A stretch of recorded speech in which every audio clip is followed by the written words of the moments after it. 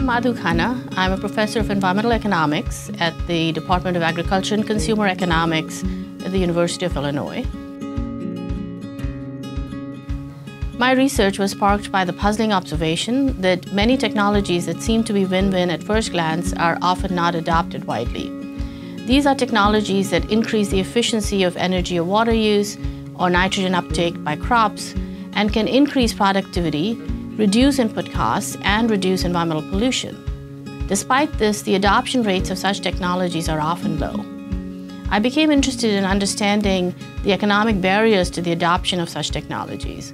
My research shows how the benefits and costs of adopting these technologies differ across producers based on their characteristics and across different spatial locations.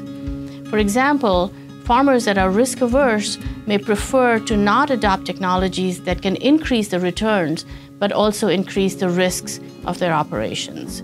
Similarly, larger farmers may be more willing to adopt a technology that has high capital costs than a smaller farmer. The absence of regulatory incentives for reducing pollution can also limit incentives for adopting such technologies. I study how different policies affect adoption decisions and ways that we can design more effective policies to induce greater adoption. Currently, I'm working on the economics of renewable energy technologies to mitigate global warming caused by excessive use of fossil fuels for transportation and electricity generation. Climate change is a major threat facing this planet, and there is a need for urgency in finding low-carbon alternatives.